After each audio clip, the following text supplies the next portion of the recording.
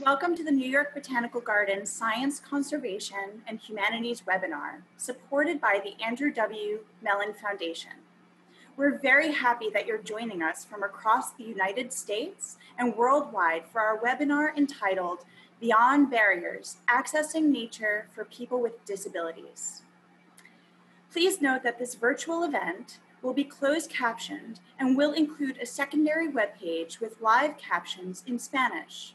Instructions on how to enable these features can be found in the chat. I'm Samantha DeCunto, reference librarian at the Leicester T. Mertz Library and a proud ally for the disabled communities.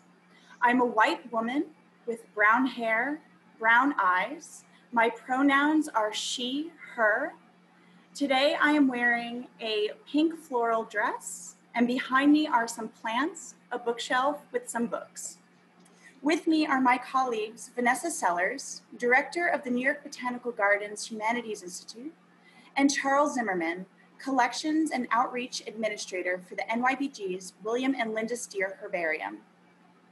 We are delighted and honored to welcome today's speakers: horticulture therapists Phyllis D'Amico and Anne Meore, garden educator and NYBG's Edible Academy, Brooke Gibbard, and Desiree Austin, a volunteer at the Edible Academy and a participant at the New York Foundlings Community Pre-Vocational Program. Together, they will share their experiences of teaching and practicing therapeutic horticulture.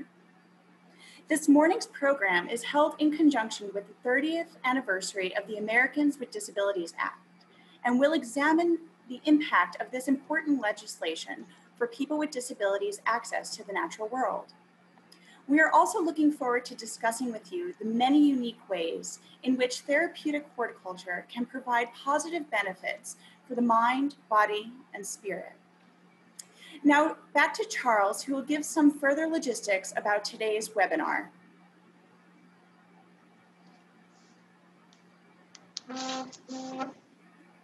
Thank you, Vanessa. Thank you so much. So after today's presentations today, we'll open up the floor to questions from the audience. At any time today, you may type your questions into the Q&A module, which is accessible via the Q&A button at the bottom of your Zoom window. If you're experiencing any kind of technical issues or have difficulty hearing, please use the chat feature at the bottom of your window to send either a private message to me or to the rest of the panelists. And you can also send me an email, and I'll put my email into the chat window in just a minute. To enable English language captioning, you can click the closed captions button at the bottom of your Zoom window, and then click show subtitles. Spanish language captions are available through an external link, which will also be provided in the chat. As a reminder, this presentation will be recorded, archived, and shared online on the NYBG Humanities Institute Lecture Library page. So to introduce our first speaker, I'll give it back to Samantha. Thank you, Charlie. Our first presentation is shared by Phyllis D'Amico and Anne Meore. Phyllis is a lifelong educator and a registered horticulture therapist with the American Horticulture Therapy Association. During her decades-long career with the New York Public Schools, she served as the lead science teacher at the New Jersey Regional Day School, where she developed a model horticulture therapy program for children and adolescents with developmental disabilities. She is also the program coordinator for the NYBG Horticulture Therapy Certificate Program and has been an instructor with the Adult Education Department since 1988. Welcome, Phyllis. Anne is a licensed social worker in New York and a registered horticulture therapist with the American Horticulture Therapy Association. Her work at the New York Botanical Garden includes serving as the Horticulture Therapy Program Coordinator for Thrive, which partners with the Bronx VA's Resilience and Wellness Center. She also serves as the Program Advisor and faculty member of the Horticulture Therapy Program at NYBG and has served as a faculty member of the Horticulture Therapy Certificate Program. She has also served as an instructor for NYBG's Edible Academy.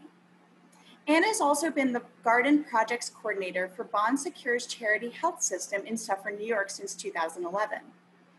where she's responsible for designing and managing therapeutic garden spaces and conducting horticulture therapy programming in the accessible and therapeutic Garden of Hope at the Good Samaritan Hospital. Welcome, Anne. I'll hand it over to you to begin your presentation. Thank you.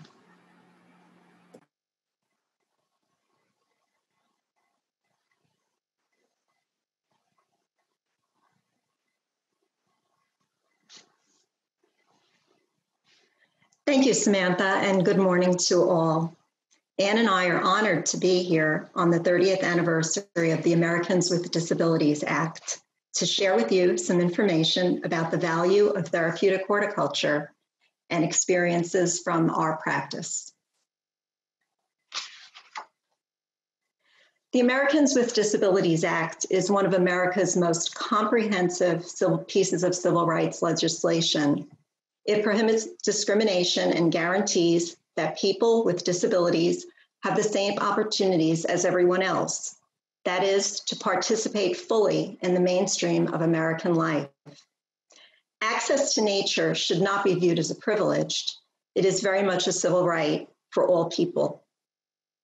The ADA's Title III section, Public Accommodations, provides a set of standards for accessible design, which guide professionals from a variety of horticultural fields to design parks, recreational areas, gardens, and other natural areas that are accessible and safe for people with disabilities. In today's presentation, we will see many examples of accessible design features in gardens and other natural places. But in the true spirit of the ADA, let's also consider access to opportunities that nature offers in terms of therapeutic benefits, another right of all people of all abilities. But first, let's examine the roles inherent in the people-plant relationship and take a look at some of the theoretical foundations that support the use of nature as a therapeutic medium.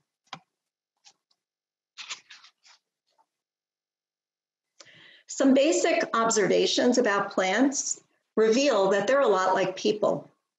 Plants are living things. They have need for water, sun, rest, and elements extracted from the air and soil. They respond to care given to them or lack of it. Their life cycle is germination, growth, maturation, reproduction, senescence, and death. Plants are dynamic. They are always changing. A bud appears, leaves change color, a fruit is ready for harvest. They are also adaptable and resilient. Plants often meet challenges and survive in less than ideal conditions. The parallels between plants and people run deep. Without plants, people would not be able to live.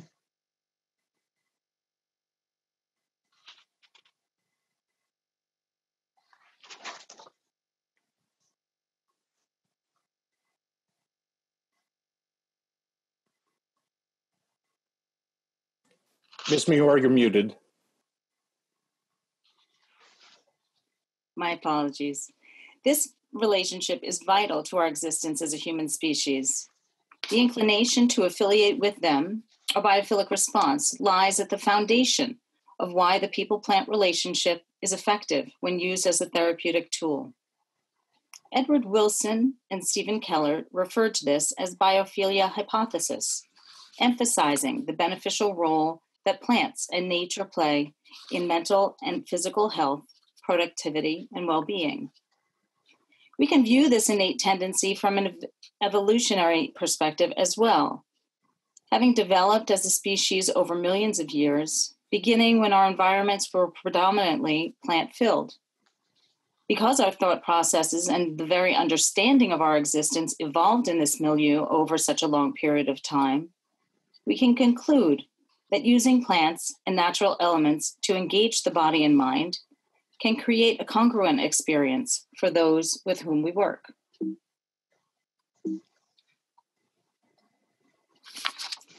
Our roots. The roots of the use of natural environments as plant life as a therapeutic medium has its roots dating back to ancient cultures who recognized that plants were important not only to their survival, but also to their well-being. This modality took root in American culture in the late 1700s, shortly after the birth of our nation. It is noted that Dr. Benjamin Rush, a signer of the Declaration of Independence and considered to be the father of American psychiatry, documented that laboring in farm fields had positive effects on his mentally ill patients. Based on these observations, the grounds of Friends Hospital in Philadelphia included landscaped shaded paths through grassy meadows and gardens, and gradually agricultural and gardening activities were included in both public and private psychiatric hospitals. The use of horticulture to improve the care of veterans took a large step forward during World War I. The enormous number of returning wounded veterans to U.S. hospitals precipitated the start of horticulture in its use in the clinical setting. Initially, horticulture was used in occupational and recreational therapies and then used in psychiatric rehabilitation. In the upper right, we see an image from 1919 of veterans with disabilities working at the New York Botanical Garden, tending to the spring peonies. From this arose many garden club volunteer programs, the participants of which participated in these national efforts to engage in gardening, like the Victory Garden movement. Not only was food produced through this movement, but in terms of therapeutics, it offered people the opportunity to experience an emotional benefit of feeling a sense of purpose and in being part of a solution to the food scarcities that were occurring across the United States. Now, let's take a look at the thoughts that are foundational in the therapeutics of horticulture.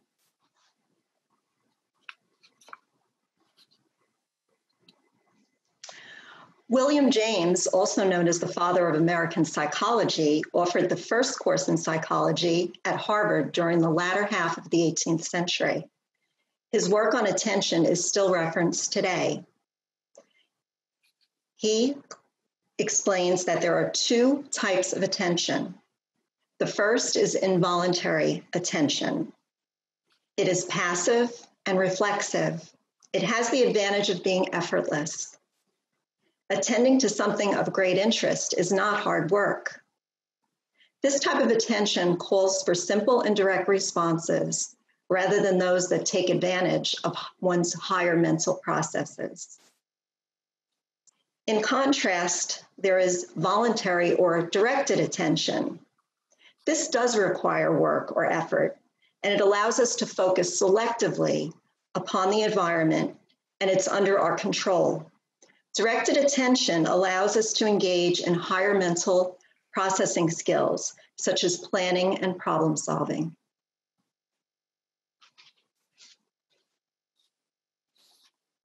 Modern daily living is hectic and chaotic, and we become fatigued mentally.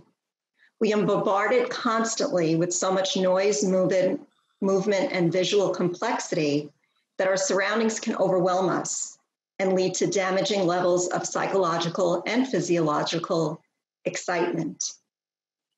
Mental fatigue syndrome is an excess of directed energy, attention, decreasing our capacity.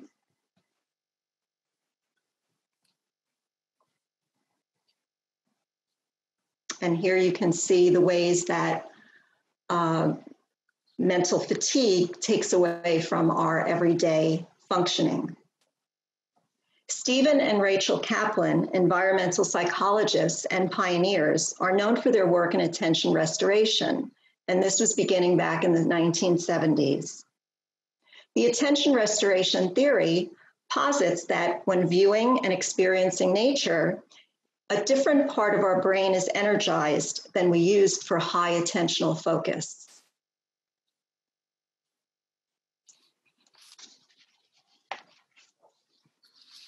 Direct attention is a limited resource, and it's subject to fatigue. The attention restoration theory posits that when viewing nature, it energizes a different part of the brain. Let's take a look at the restorative experience.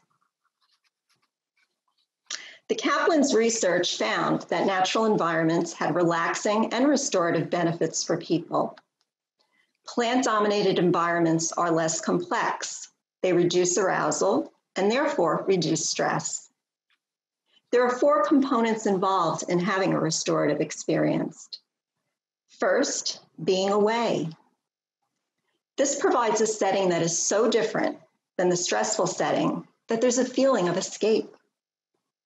Forest, mountains, lakes, all provide restorative experiences, but it doesn't have to be distant. Urban dwellers can access the nearby nature of parks and public gardens, providing a place to be away. Secondly, extent. Extent is not defined by physical size, but by conceptual size. For example, a terrarium or a vegetable plot or a fairy garden may provide for one person what acres of wilderness provide for another. Third, fascination. This elicits involuntary attention. For example, you don't have to focus your attention on what you're doing. Fascination causes one to notice patterns effortlessly, such as the direction a bee moves on a sunflower, the play of sun and shade with the movement of clouds, or the sounds and motions of leaves in the breeze. And lastly, compatibility. A person looks for resonance with the natural setting and their individual inclination, for example, hiking, fishing, wildlife discovery. Then there is an important study from 1984 that gives further support to the restorative environment and illustrates that nature can actually have surprising healing powers.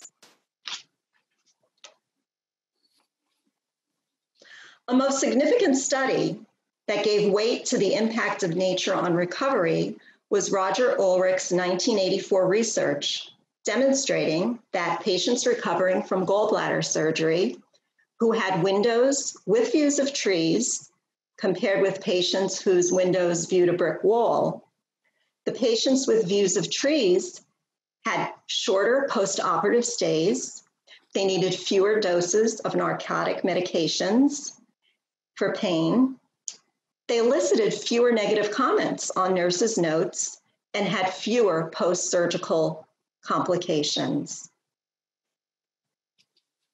Research continues to be conducted today about the beneficial nature of plants and nature. For example, this study focuses on the beneficial impact of incorporating biophilic features, such as access to greenery and natural light, into our homes and workplace. In this 2014 study by Browning and Cooper, they found in their survey of the global office landscape that 47% of workers had no access to natural light, and that 58% had no access to any sort of greenery. When these elements were introduced, they noted a 15% increase in the sense of well-being, a 6% increase in productivity, and a 15% increase in creativity. Now, in the US, the national advocate for using horticulture as a therapeutic medium is the American Horticultural Therapy Association. The association serves to promote and advance horticultural therapy as a therapeutic intervention.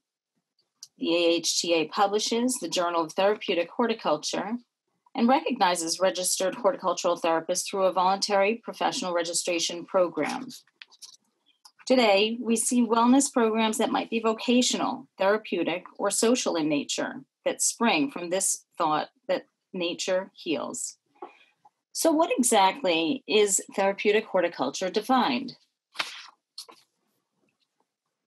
The AHTA's definition of therapeutic horticulture and horticultural therapy are illustrated here.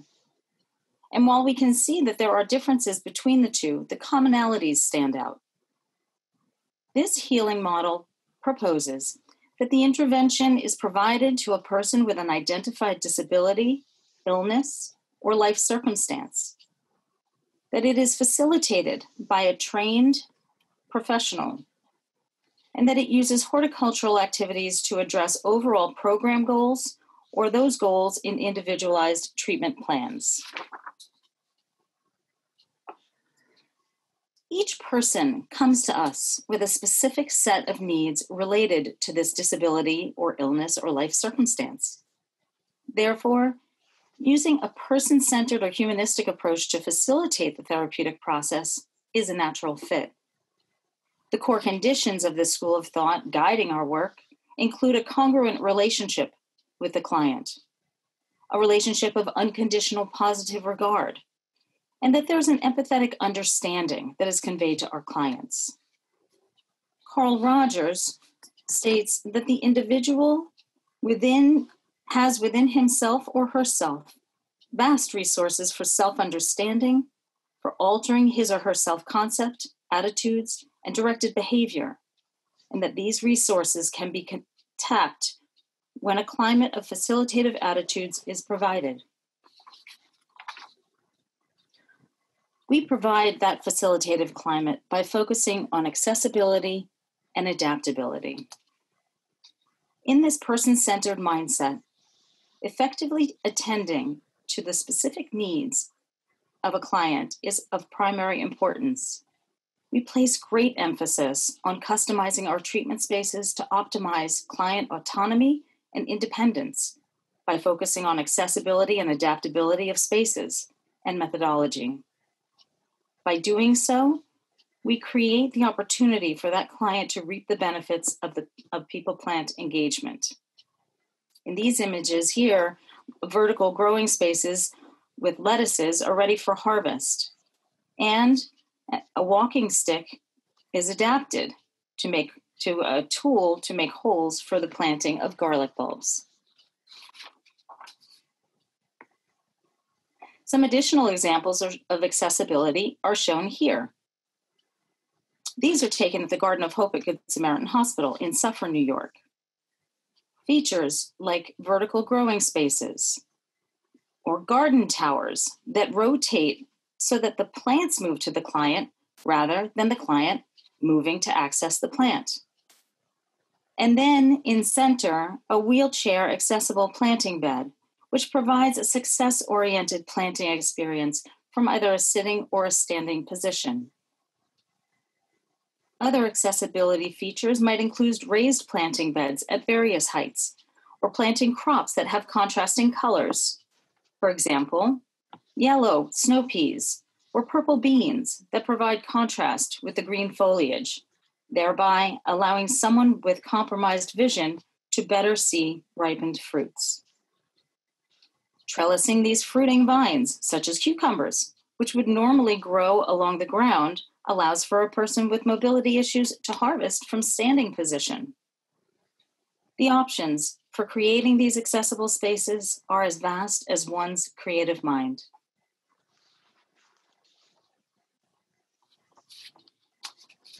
Another way to create opportunities for people with disabilities to participate in gardening activities is to provide them with the proper tools. Here we see some examples of adaptive tools and tools that have been modified to enable participation.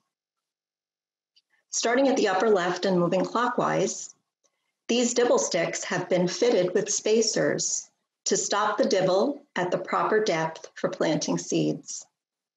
It is useful for people with visual impairments and also for students with sensory integration issues who may have difficulty with judging three-dimensional space. Next, long-handled tools allow gardeners to reach planting areas from a seated position. Often, a tool designed for children may be just the right length and weight. Water weighs almost 8 pounds to the gallon.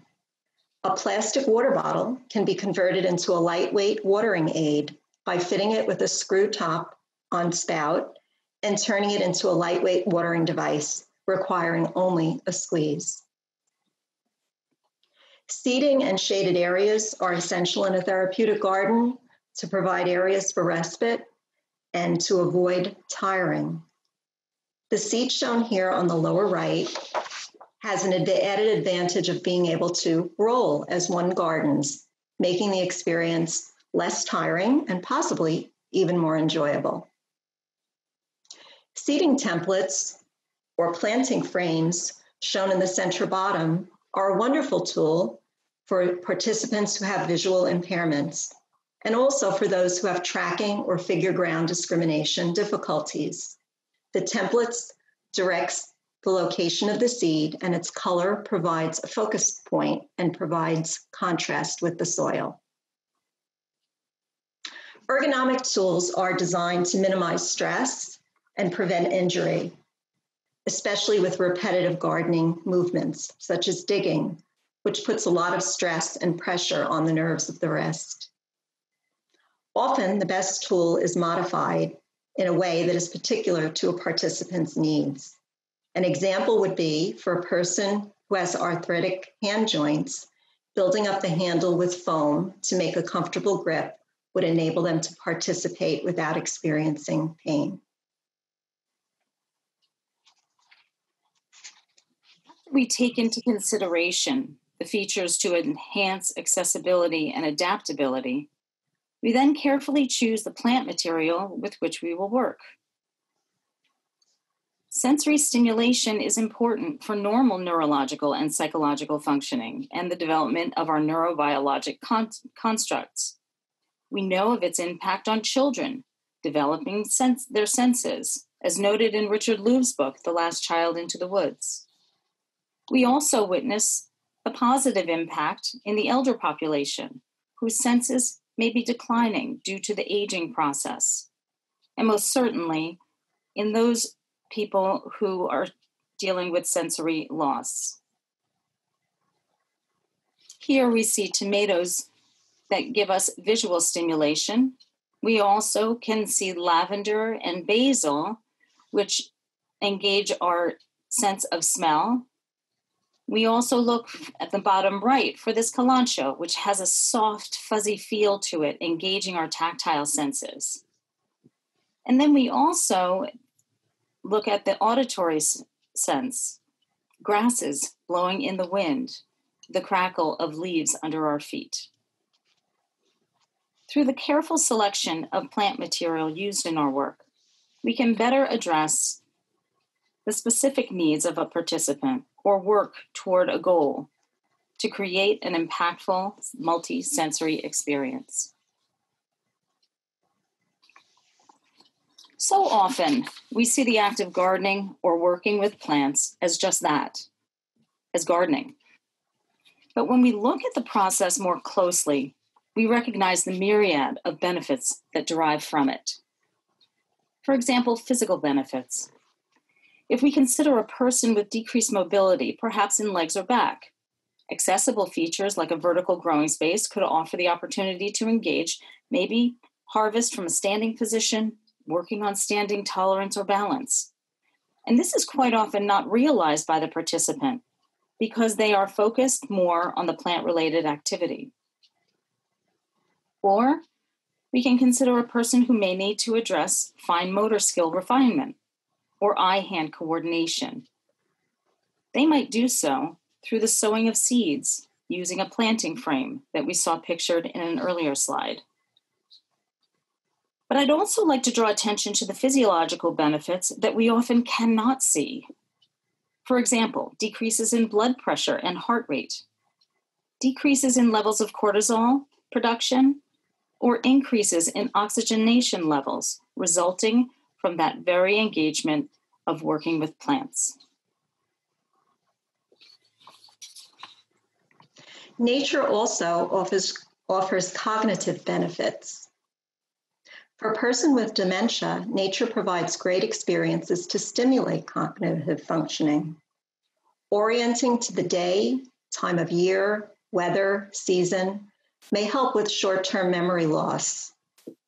Reminiscence with favorite scents from flowers such as lilac, peony, and rose can trigger long-term memories of events and milestones in their lives. For someone with traumatic brain injury, an effective activity for cognitive retraining is the preparation of fresh greens for a market sale. The participant can cut the spring salad mix, wash them, weigh them, and bag and label for sale. This type of activity would help the participant in increasing their ability to focus, follow directions in a sequential order, and to do a task to completion. The repetition in this activity is on purpose and effective. When we consider psycho-emotional benefits of the people-plant relationship, we often find feelings of empowerment and self-esteem impacted. A person with disabilities is often the recipient of care. However, this relationship shifts when working with plants. And as the person engages in caring for them, they now become the provider of care for another living being. Studies have noted decreases in feelings of depression and anxiety as well. A person struggling with feelings of depression may find a renewed sense of hope in the simple task of sowing a seed, watching it as it germinates, and then emerging from the soil. Anxiety issues can also be addressed in this process. By incorporating mindful practice and the focus on the breath, we can foster the acquisition of stress reduction tools that participants can then use in their everyday life.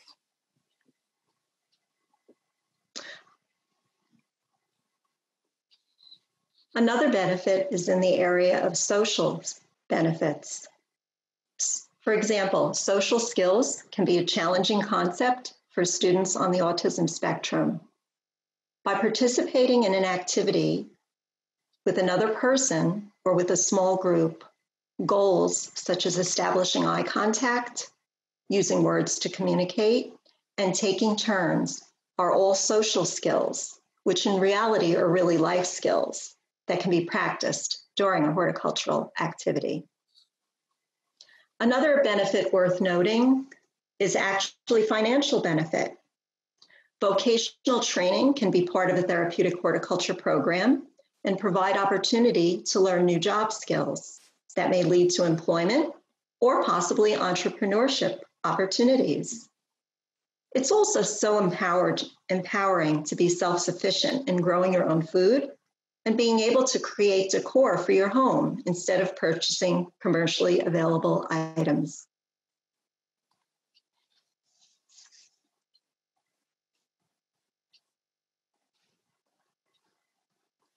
When we examined the beginnings of how horticulture was used therapeutically, we saw that the practice was focused mainly on mental health and physical rehabilitation. How has it grown and evolved into serving a much more diverse population than ever before? Let's take a look at some of the settings and people served today. Therapeutic horticulture has been shown to have positive benefits for the elderly. Indoor gardening also has been reported to be effective for improving sleep, agitation, and cognition in dementia patients.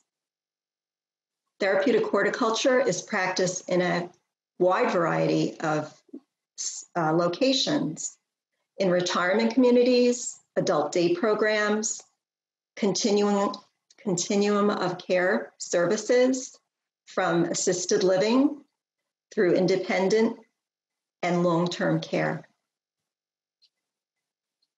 Botanical gardens and arboreta, community health centers, and nonprofit health agencies often offer therapeutic horticulture programs in the form of support groups. People with cancer, arthritis, multiple sclerosis, heart disease, and other chronic debilitating conditions can derive great benefit using garden metaphors and sharing experiences.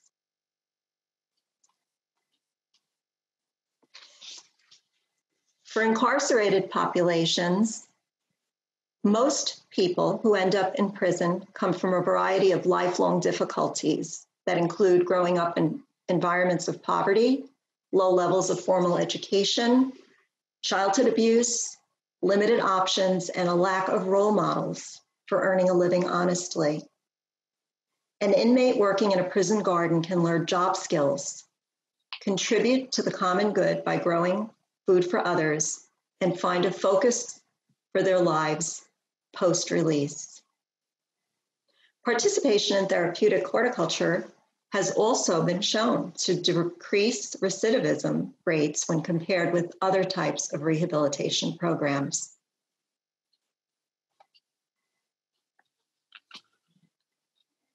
Because of legislation like ADA, persons with disabilities are more and more able to access the therapeutics inherent in nature.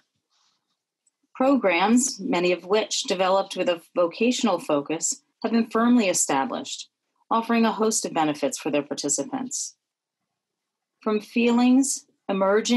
positive feelings emerging at the harvesting of fruits and vegetables, to the feelings of self-worth and sense of purpose, knowing that their skilled work contributed to being production and sold at farmers' markets. Access to restorative spaces for healthcare professionals are very instrumental in offering a place to decompress, rejuvenate, and restore, so that these professionals can then better attend to their patients. This need has not been more prominent as it is now, in light of what our communities have been enduring dealing with the coronavirus. And finally, programs for veterans, offering a space to perhaps learn new skills and assist in the reintegration process into civilian life. At the New York Botanical Gardens, we have been honored to have developed a collaborative relationship with the J.J. Peters Veterans Administration Medical Center in the Bronx. Thrive, a therapeutic horticulture and rehabilitative intervention for veteran engagement, is a 3-year ILMS grant and functions as part of the Resilience and Wellness Center at the Bronx VA. Therapeutic horticulture is offered to monthly cohorts of veterans who are mixed in gender, age, race, and need. Data has been collected in this pilot study, which is presently being written up as a program evaluation, motivating us to consider a proposal for therapeutic horticulture studies in the near future.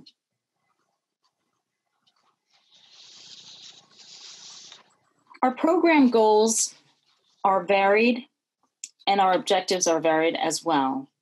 We create opportunities promoting group cohesion, which offer a supportive atmosphere where relationships grow and develop. The importance of bonding has been found to be critical in the veteran population in alleviating a sense of loneliness and depressive thought. We engage in activities which foster a sense of empowerment, tapping into the inner wells of strength and resilience once used in their military service. This resilience is transformed into a resource for the increased sense of physical and psychological well-being. We not only pay attention to the growing process, but to that of moving it from the soil to our table. Activities which involve cooking and nutrition target the importance of overall physical health, which is instrumental in establishing overall well-being. Learning is always a focus in the Thrive program. In the upper right, you see the thinning of Swiss chard seedlings into larger containers. Skills are developed that may be influential here in obtaining future employment in the horticultural field. And last, but certainly not least, we have an overarching objective of working towards self-compassion and forgiveness. The relationship between people and plants is a forgiving one. It is a non-judgmental one where we become mindful of where we are in a given moment and accept what is. When working with plants, there always exists the opportunity to begin anew. I'd like to close with a few anecdotes from our veterans. And keep in mind that these journal entries were written upon first entering the gates of the Edible Academy in the midst of a cold January or February day. And through these words, you will come to understand the depth of the soulful impact of the restorative environment that is provided at the New York Botanical Gardens. As I walked in this space, I noticed I felt enthusiastic, almost excited to breathe, touch, and feel alive and at one with nature. Being among the living, birth, growth, rebirth, death, recycled nourishment, a cycle of life, ever-changing, motion, perpetual motion. In this space, I feel a connection with my surroundings. I am overwhelmed with a sense of calm, feeling of calm. Nothing needs to be said, standing in this space.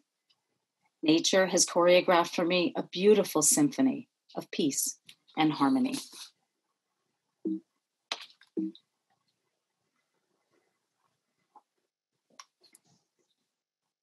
Thank you, Anne, for your work with this program, and also to the vets for sharing such poetic reflections that I believe reinforce everything that we discussed today. I'd also like to take this opportunity to thank our audience. We hope that you enjoyed our presentation and it has added to your understanding of how horticulture functions as a therapeutic medium. Most of all, it is our hope that as we go forward in uncertain times, that you take time for yourself and think about some of the things that we spoke about today in terms of your own well-being, and also going forward to continue to support the ADA community. Our contact information appears on this slide, and we just want to let you know that we do have a certificate program in horticultural therapy at the New York Botanical Garden. I serve as the program coordinator, and Anne is the program advisor, and all of our instructors are registered horticultural therapists. So if this topic interests you and you'd like to learn more about the program, please reach out to us. You can take a class, which of course now are online, or think about pursuing a certificate. Once again, thank you. Thank you for your attention. Thank you both so much for the wonderful presentation. I'm sure all the participants have a lot of questions. However, I'm going to encourage everyone to save their questions till the end, or you can write them in the Q&A function at the bottom of your Zoom screen, and we'll get to them after our next presentation. So our next speakers are Brooke Gibbard and Desiree Austin. Brooke is the garden coordinator of the Edible Academy at the New York Botanical Garden. She received a BS in Agriculture, Food, and Natural Resources from Michigan State University. Welcome, Brooke. And Desiree Austin is a participant at the New York Foundlings Community Pre-Vocational Program and an enthusiastic volunteer at the New York Botanical Gardens Edible Academy. Welcome, Desiree. Hello. I'll hand it over to you. Thank you. Thank you so much, Samantha. And thank you, Anne and Phyllis, as well, for your presentation. A really big thank you to Desiree for being here with me today. It's very nice to see you again, Desiree. So Desiree was a service learning volunteer at the Edible Academy last year. She's going to share some of that experience with us today and some of the projects that we worked on together. But before we get to those, let's just give a little introduction to who we are, what we do at the Edible Academy here, and some of the therapeutic horticulture that we practice. So on the screen now is a bird's eye view taken with a drone camera of the Edible Academy site. So the site here, the family garden on the left side of the image, has been with the New York Botanical Garden for many, many years. But the Edible Academy and this new education facility was renovated and opened to the public in 2018, so 2 years ago. And with that renovation, we had a couple upgrades and updates to our infrastructure that fortunately made us more accessible. So we are part of the education department here at the New York Botanical Garden. We're a teaching garden that teaches about organic vegetable gardening and cooking. We also have new sustainability features that can be seen in this photo, like a solar pavilion and a green roof. So we teach topics about sustainability and ecology as well. And we generally have registered programs available for students, classes, school groups, and field trips available for children.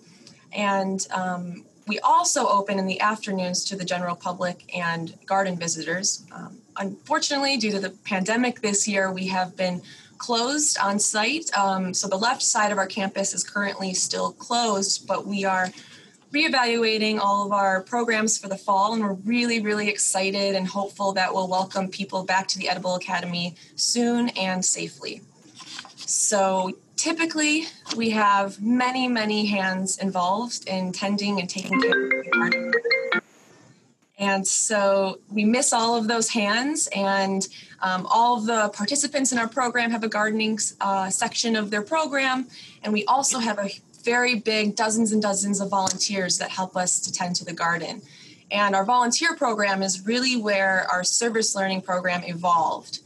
So the service learning program is a project-based garden program, so that really centers on the process of gardening rather than the results of just harvesting a certain number of vegetables, let's say.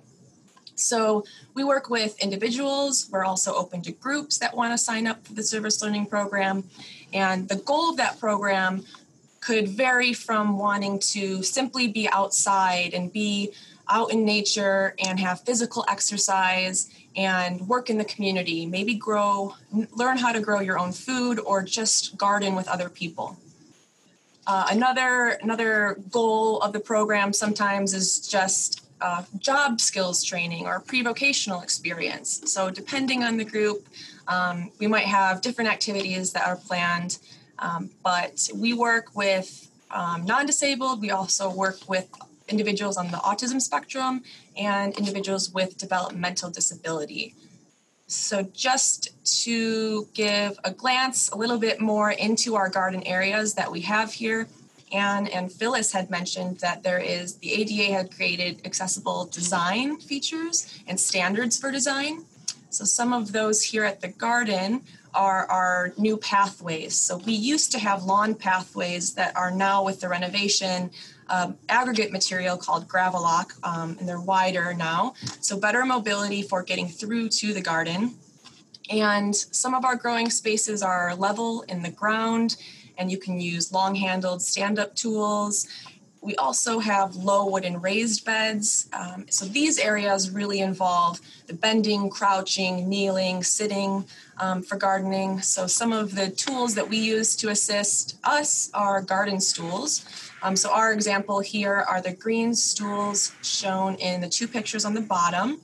And those are nice because you can use them as a seat and you can convert them, flip them over, and use them to kneel on, and they'll provide some extra arm support for working out in our outdoor spaces.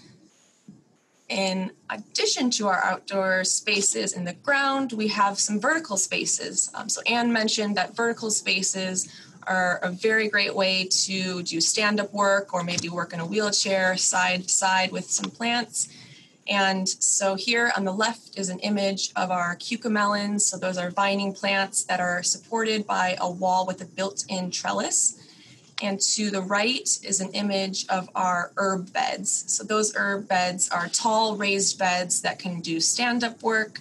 And they also feature, the plants in those areas are edible, and they're also very aromatic, good sensory plants to engage our senses. It's a very common place to start off a work day and just decompress, say hello to the garden next to our herb wall.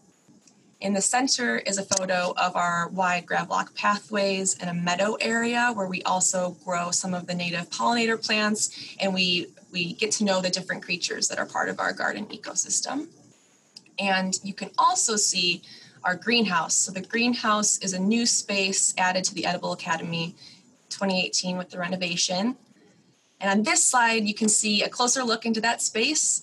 So our greenhouse on the top right shows that we have tables for our growing. All of the seeds that are started are eventually planted out into the garden. And we have 4 work tables here as well. So we do use this area year round, mainly in the spring to start our plants, but it is a great option for a very snowy day or a very rainy day to stay in a safe, comfortable area. Something that we've learned is that it's very hot to work for a long period of time in this space at this time of year in the summer.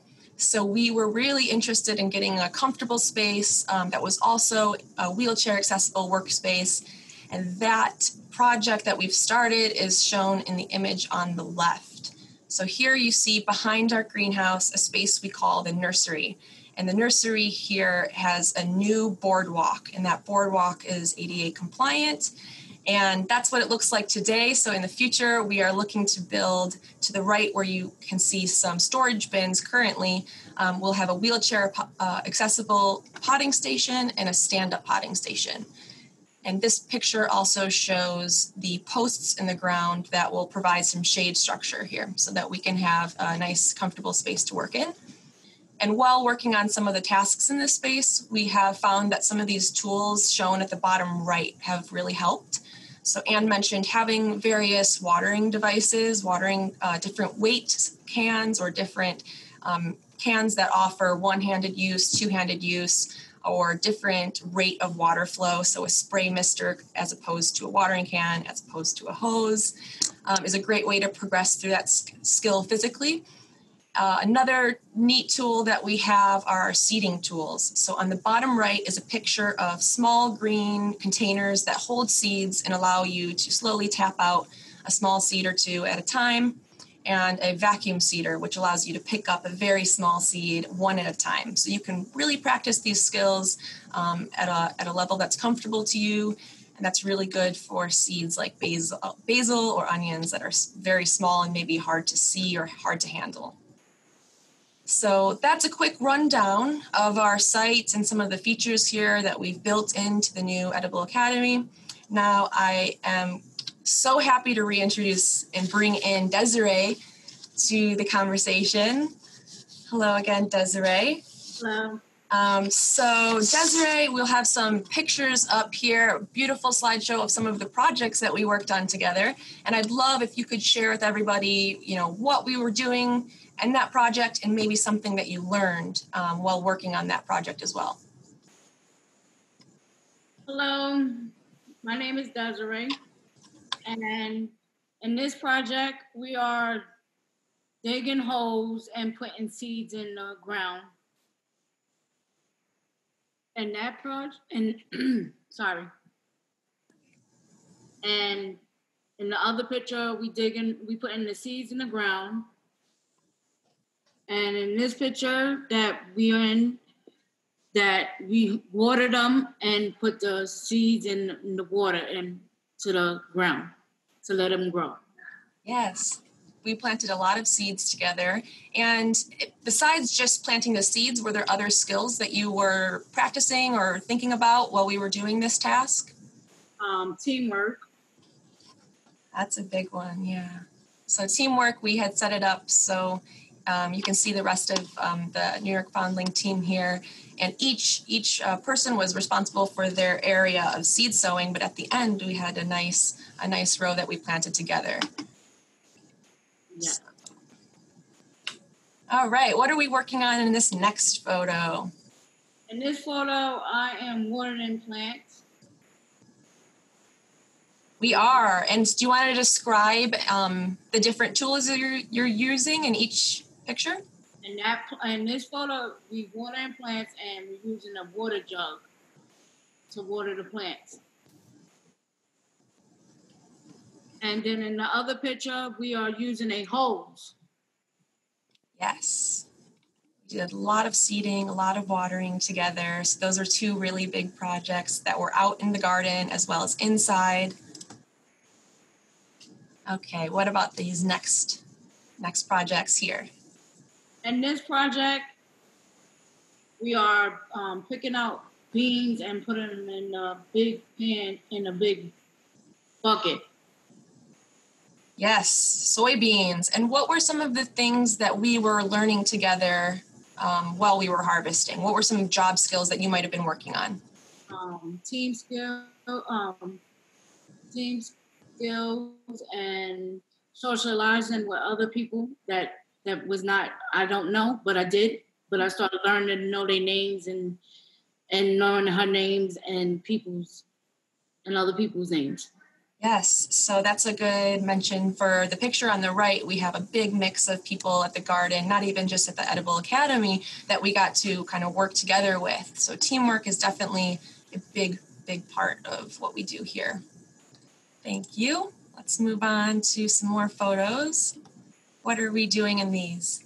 And these ones we are picking out those little onions. Yeah, those are onions. We're picking out onions. And then next one, we picking out carrots. And the next one, we are picking out the soybean, the gherkin. Gherkins, yes, you got it. That's a tough one to remember. So you did a lot of harvesting. And so do you want to speak at all to, was it just harvesting, or what else were you doing while you were harvesting? We harvest, we count them out in the buckets.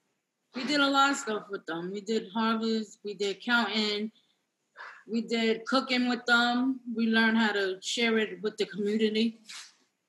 Absolutely. And that brings us to our next photo here as well. So talk more about how we shared it with the community. How did we share it with everybody? We count how many tomatoes or how many carrots to give out to the community. Mm-hmm. Because we have to use the rest of the stuff for the cooking class. Right. And in that picture, we was allowed to take some vegetables, stuff to our community, to our houses. Yes. So in the center is a picture of the cooking class that you mentioned. So what were some of the things that you would help with the cooking class? What were your tasks there? In the cooking classes, I would give out the recipes to the community, and I help with the cooking classes, like the projects that we was doing. So like if they needed water or certain seeds or certain ingredients to put in the thing. Absolutely. And you were very, very good at it. I have to say, you brought a lot of your own skills and your own experiences to us and to those cooking demonstrations, which we were so lucky to have. So thank you again for sharing. So you really did work on a lot of different things here. So I'm curious too, if you want to share, were there any like challenges that you had to overcome with this type of work, or anything like that you'd like to speak to? Challenges, it was kind of hot outside. I couldn't take the heat, but I ain't gonna lie about it, but I couldn't. Mm-hmm. Experience, it was learning to talk to the community and teach them how we learn how different plants you could grow with, like cook with and do stuff with different plants. I didn't know that. And different flowers, like sunflower seeds. I didn't know that you make a sunflower with seeds. Mm-hmm. I also myself learn new things in the garden every day, and from all the people that we get to work with. So I love working with the kids. Yes, and they loved working with you. Is there anything else that you would like to share about your experience, or? I loved it. Loved it? Oh, yes, I love it. Okay, well, thank you so much, Desiree. I think we will open it up for questions, so we can throw it back to Samantha. And if you are interested too, as well, to learn more, I think we'll add into the chat some links that you can go to nybg.org and learn more about the Edible Academy, the Service Learning Program, and volunteer opportunities here at the Garden. Thank you so much, Desiree and Brooke. This was really nice for you to recap your experience and share with us what you're all doing at the Edible Academy. So now is the time for a Q&A. So for any of the participants who may have questions, first of all, thank you all for attending. And if there are questions, you have two choices. You can write them into the Q&A function down at the bottom of your Zoom screen, or you can raise your hand if you prefer to ask your question aloud, and we will unmute you. Okay, so let me just see if we have any questions here. Oh, we have one that came in. I'm guessing this is for all speakers. What have been some of your most difficult challenges using horticulture therapy with populations with special needs? I'd like to jump in on this one because Desiree brought something to our attention that can really be used as a therapeutic tool, and that is the challenge that I find dealing with those uncontrollable variables, like the weather, right? So I may have a program, completely orchestrated, but then we have thunderstorms, or we have, 95-degree heat. And so the challenge there is to actually embrace those variables and to make them into a learning experience. Many of the people with whom we work are extremely find it beneficial to have organization in their life. And so sometimes when you get thrown a monkey wrench, it kind of puts us off kilter. And so practicing being able to be flexible and address the things that are the hurdles and obstacles that are put in our way in the garden, we can actually take that and transfer it to daily living. So I think that is, Desiree, you described it beautifully. Brooke, Phyllis, do you have any challenges that come to mind? I would second Anne's comment too, that the variation in the weather, the variation, the individual even, or the group, and not even them, but the day that it is, and what went on in that morning that could be affecting, what am I bringing to my day? I think we all bring things to our days sometimes. So the beautiful thing is being able to, even as an instructor, release that and be open to this experience together. And the learning really comes out of the process and a safe space to be able to practice a process of learning something, rather than necessarily just feeling like I have to be in this role of teaching and doing everything exactly. You can also be the learner, and you can also learn together to have that acceptance and that resilience for new things. Thank you. Phyllis, do you want to add anything? Because we do have a few other questions, so I can move on. I would just echo what Anne and Brooke have so well expressed. Just sometimes there are administrative challenges that need to be overcome. And my only advice would be keep your eye on the prize. Remember what you're doing and why you're doing it. And there may be some workarounds, but stick with it, and good things will come. Thank you. So our next question is actually about adaptive tools. So somebody wants to know, one, it's a two-part question. One, where can you purchase adaptive tools? And two, are therapists working with industrial designers for better gardening tools? That is a great question. Yeah, it is. I'll start and just quickly say I go through multiple vendors to get accessible tools. I don't know, I can't speak to how much they're working with designers for these tools, but Johnny Seeds has some accessible tools. Kinsman Company is one that has some accessible tools available as well. And if they aren't working with industrial designers, I think they should. And certainly hospitals and other facilities could have some real opportunity for partnerships there to design. Like Anne said in her presentation too, like the limits are kind of limitless if you have this creative mind for each individual. I think we also see that tools are oftentimes customized to someone in the process of maybe their occupational therapy.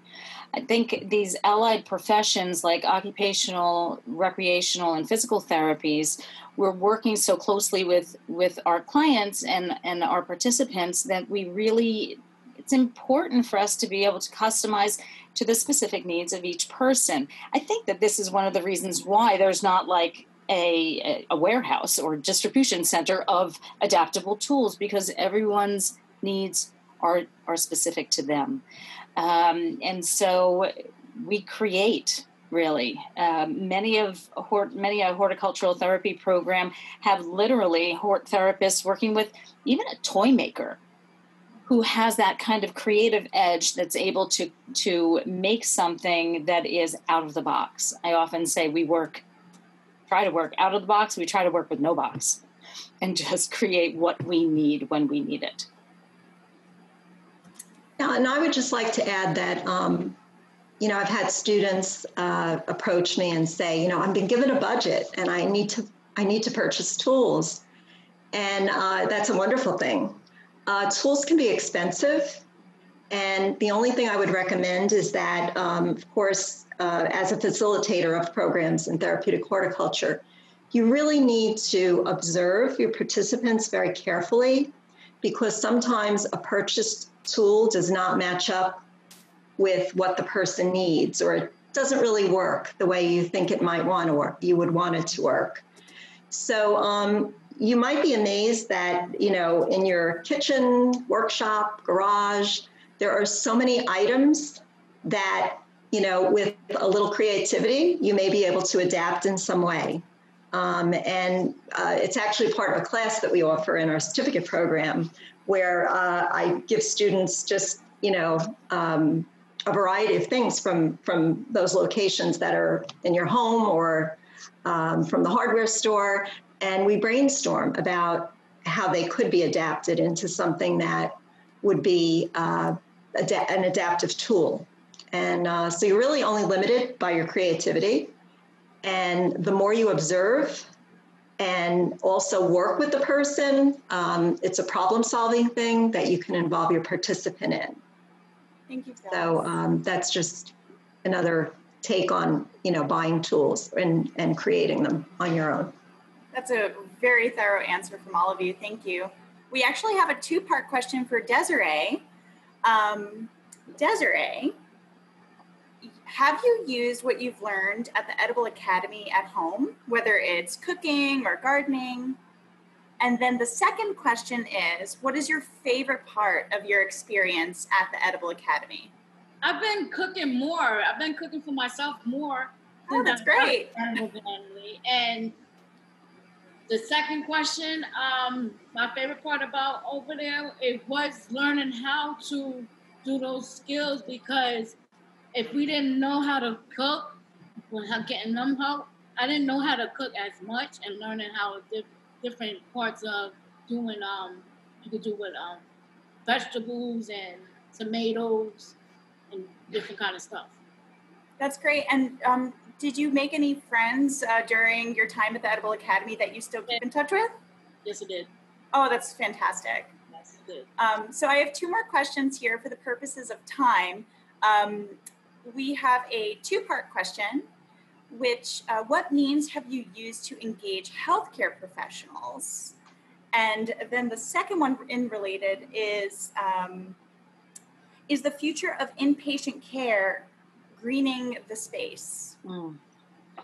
I'd like to speak to this one. Being centered at Good Samaritan Hospital during the entire COVID experience, it started with us in March, early March.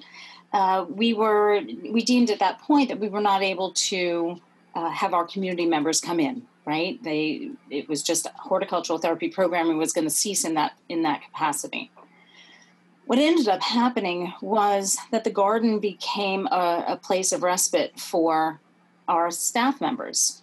And it was not even an announced place. It was something that they came upon maybe as they walked outside of the building. And so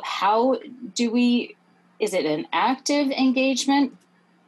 It begins as passive. It begins upon their volition, their decision to come into the space. And then it's my responsibility as a horticultural therapist to be able to gauge how much do I want to actively engage and facilitate the process. The person may be able to do it all by themselves just by being quiet. And that may, in essence, be exactly what they need at that point in time. So. Yeah, I think that answers the question. Brooke, there's one, it seems like for you specifically, has the Edible Academy program been replicated elsewhere? And I guess, Anne, you could also speak to this, whether it's the Thrive program or Brooke, your program. So I guess both of you can quickly speak on that before we wrap up. Sure. I do think that the farm to table movement has encouraged a lot of new organizations to develop like vegetable gardening programs for kids. In terms of like a service learning program, I know there are other botanical gardens that offer this. Chicago Botanical Garden is one, Brooklyn Botanical Garden is one. And I do think it is, I'm very hopeful that it is the future as well. So I think, I really believe that we'll see more partnerships between schools and botanical gardens and parks, and hopefully hospitals and facilities, healing facilities, nursing home, rehab centers are also involved in that. So yeah, I would say that's, they do exist, they're on the rise, and hopefully they continue.